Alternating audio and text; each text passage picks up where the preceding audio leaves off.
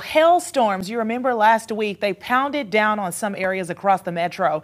Those storms just dropped golf ball to baseball sized hail on homes and hundreds of cars too. This was a scene at the dealership, if you remember. It's time for a lot of you affected to file insurance claims for your cars or your homes, or maybe even both.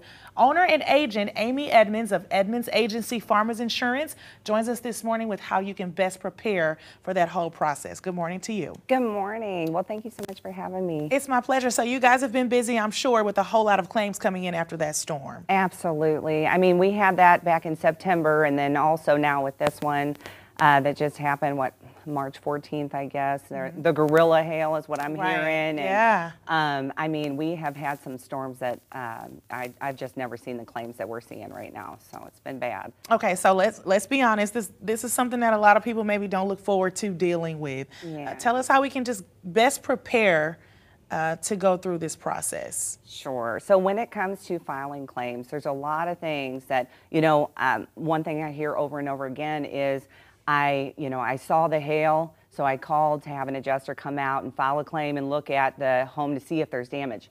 Well, that is something that I think you're jumping a little bit, the gun there. So one thing that you want to do is call your insurance agent. That is so important. We do in my agency policy reviews every year with my clients so they know what they're covered for. So do you have replacement cost on your roof or not? What's your deductible? All of these things we have to go over with our clients.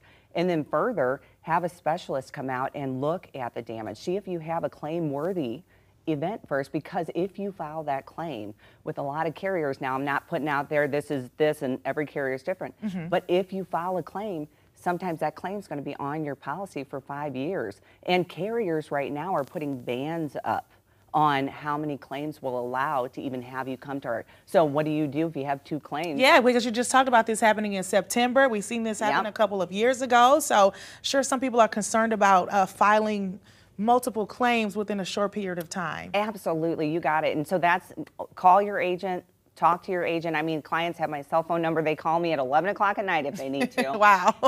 And then also just know what you're insured for before you file that claim, because it could really save you down the road. Okay. Is there any one thing you want people not to do?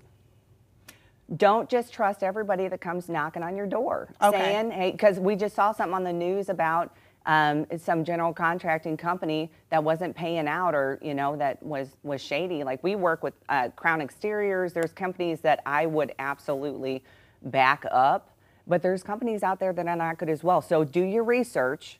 Look into those guys before you sign that contract and give them your money. Great advice there. Really quickly, we got to wrap up. Tell us how to reach you if we have some more questions. Yeah, so 314-FARMERS, actually it spells out Farmers, is my agency line. I thought that was a great marketing thing when people knew about the letters, so that's how you can reach me. All right, thank you so much for joining us with Thank you. Good advice there, and a lot of us need that right now after those hailstorms. Stick with us. We have more Fox 2 News in the morning straight ahead.